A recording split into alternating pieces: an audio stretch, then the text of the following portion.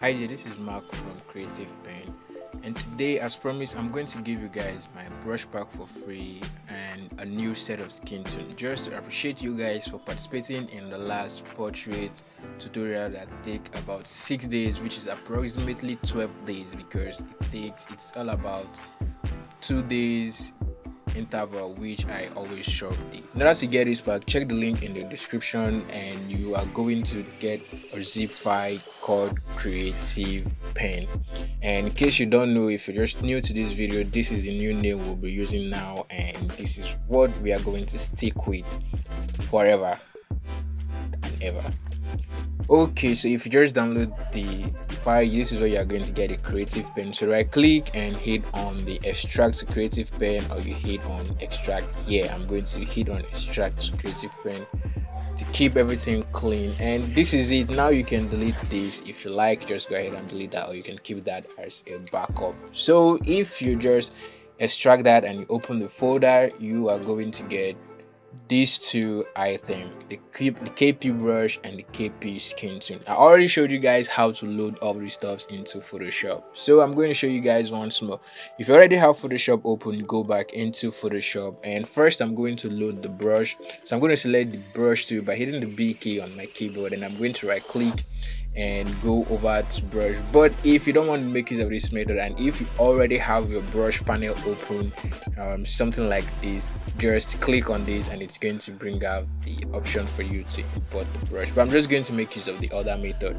All right, clicking and click on this part and go to import brush, and I'm just going to locate my desktop, which is right here, and the folder. So click on the folder and we have the KP brush. You just click on that and hit on load, and you're going to get the KP brush right here.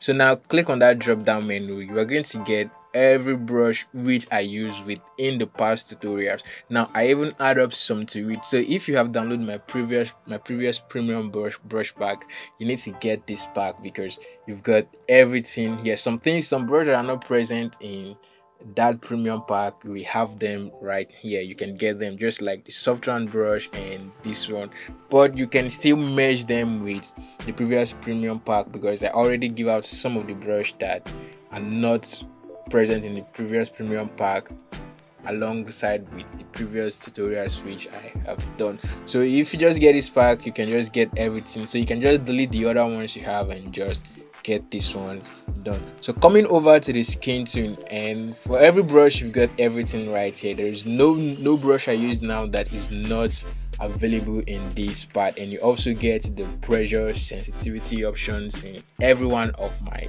brush. So coming over to the Skintone, if you want to load the Skintone, first you have to go over to Windows and swatches and make sure that you have your swatches panel open just like mine right here. Then go over to the option there and hit on import swatches. Now if you watch the previous video of the brush and the swatches which I give out before, you are going to see how to put these swatches in a folder of which is just going to be recognized in Photoshop. But with that process, you have to close Photoshop and reopen it. That is if you have Photoshop open before.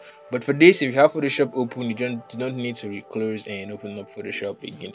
So just double click on that to load the Skintone, and you are going to get the KP Skintone, which is the Creative Pen Skintone. Now inside of that Skintone group, we have a set of 7. Now inside that group of 7, you have up to about 8 or 9 sets of colors which you can make use of from there. Now it's totally free. Use them anyhow you want to make use of them. Use them in anywhere, anytime, but just make sure that you use them in a proper way, and never ever try to make use of all the whole colors in a particular portrait because it's really going to be nasty. Really nasty. Like, yes, really nasty. So let me just quickly give you a guide on how to make use of these colors. So let's say we have these colors open. Now if you look at it very well, we have a variant of it. So now this is practically based on light, the way the light affects the Skintone. That is how this Skintone is being created for you guys. So let's say this is the darkest one of everything. Now you might see some part of the skin tone you are painting will be very, very dark, so you can switch to this. But most times if I want to paint with this, I always make use of these three at this point. I'll start off with this one as the mid tones, as you can see. Then if I wish to go dark, I make use of this one to go dark, and if I wish to go more darker than what it is, then I go dark with that one. And if I want to go light, I make use of this one to go light. And if I want to go more lighter than what I'm supposed to do, I'm going to make use of the last one. Or you can practically adjust the colors yourself, that is if it's not light or if it's not that dark the way you really want it. So if I want this to be more lighter than it is, I'm just going to shift this up and add a little bit of warm to it, and I'm just going to use it to paint. So that is it in this video, and I hope this skin tone and this brush pack help you guys. So don't forget to hit the subscribe button, and not just the subscribe button, ring the bell icon so that you, my friend, don't miss any new tips and tricks I'll be posting every week.